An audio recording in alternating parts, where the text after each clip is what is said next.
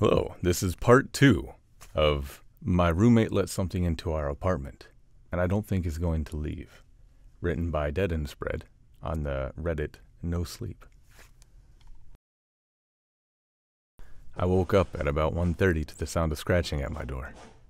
It was like a dog begging to be let in despite the fact that neither Jackson or I have a dog. I wiped the sleep from my eyes and stared at the door with an intense focus. The sound continued. Small scratches, short and quick. It made me think a bit of scurrying rats gnawing on support beams in the walls. I slipped out of bed as quietly as I could and got closer to the door. I pressed my ear to the wood and could feel vibrations of whatever was scratching on the other side. "Jackson!" I called out, unsure if I was expecting a response. What's up, man? I heard him right away, but not next to my door. He sounded like he was in the living room. I flung the door open, to nothing. Moonlight crept in through the window and cast an eerie blue over the apartment, but Jackson wasn't there. No rat, no dog, no roommate. Nothing to have made the noise, and no one to have called back to me. Maybe I should have been scared, but honestly, I was irritated. He was still trying to mess with me, and I just wasn't in the mood. I walked across the hall to his door and knocked on it aggressively. "Jack!" I almost shouted, but thought better. I kept my tone firm and knocked again. "Jack! What the fuck, man?" Silence. I pressed my ear against his door. "Jack?" I said again in a softer tone. He didn't respond. I tried his knob and the door wasn't locked.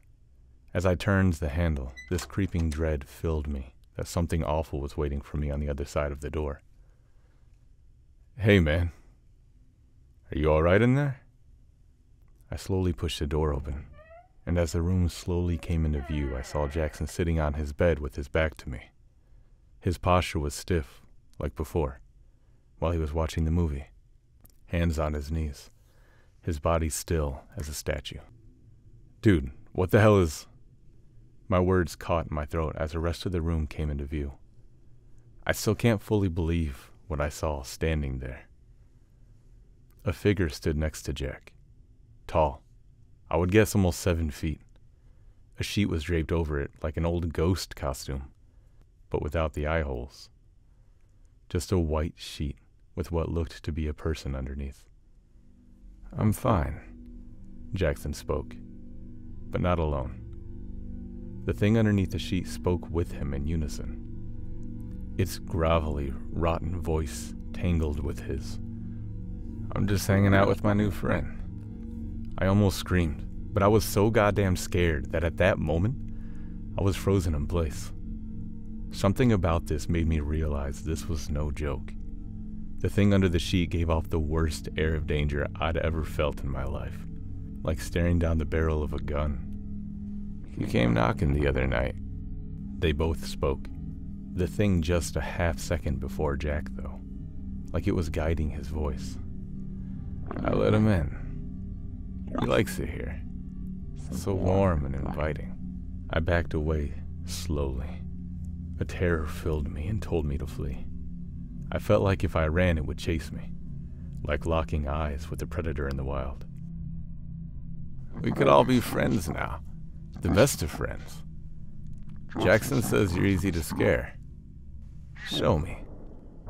With that, it moved across the room and then it was directly in front of me. It didn't walk or run.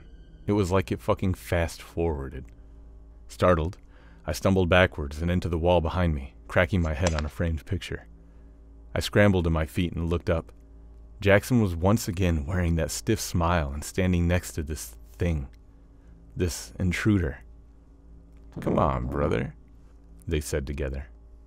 "Let's all watch something scary." The sheet lifted ever so slightly, and a gaunt, gray arm slid from underneath. Thin, bony fingers reached for me and snagged the collar of my shirt as I attempted to bolt down the hall and to the front door. I heard the fabric rip as I tore myself free and sprinted to the exit. We can all live here together. No need to run. The voice got muddier, uglier. It sounded like it was underwater and distorted, shredded vocal cords. I flung open the front door and flew into the hallway. The hall lights burned my eyes for a second as I ran to the stairs. All around me, at every apartment door, I heard knocking as I tore my way down the hallway. I saw some people opening their doors to find out what was going on. Each one of them went blank as soon as they did. I watched some of them fling the door open, ready to scream at whoever was knocking so late. But their expression dropped and their eyes went as glassy as Jack's. I jumped down, skipping 3 to 4 steps at a time, my bare feet slapping against the cold vinyl floors of the building's hallways. More and more doors opened, people standing frozen at the threshold, and those tall sheet-covered entities standing next to them. Some were guiding them back into their homes. Some just watched me as I moved as quickly as I could down the hall. I burst out through the front door and into the warm night air. I must have ran 3 or 4 blocks before the realization hit me that I was in my pajama pants. No phone, no wallet, no keys, no shoes, and no fucking idea what to do. I ended up finding an all-night diner that let me use their phone. I thought about calling the cops. But what do I say? Ghosts have taken over my apartment building and the residents are hypnotized? Possessed? Nothing I could say wouldn't sound insane. I would get treated like a fucking crackpot. I called my sister. I wasn't even sure what to say to her. I told her something was wrong with Jackson. He was acting crazy and I was not comfortable staying at the apartment anymore. I've been here for 3 days now. I don't know what to do anymore. At the urging of my sister, I called the police to at least do a wellness check on Jackson. I was terrified of sending anyone to that apartment building, but they told us they checked on him and everything seemed fine. He answered all their questions normally. Told them he had pulled a bad joke on me, and he was okay. This was not a joke, and I feel like I'm going crazy. My sister Ashley and her husband are urging me to just go home and talk it out with him, or at least get my things. I don't know what to do, though. I feel like I'm losing my mind.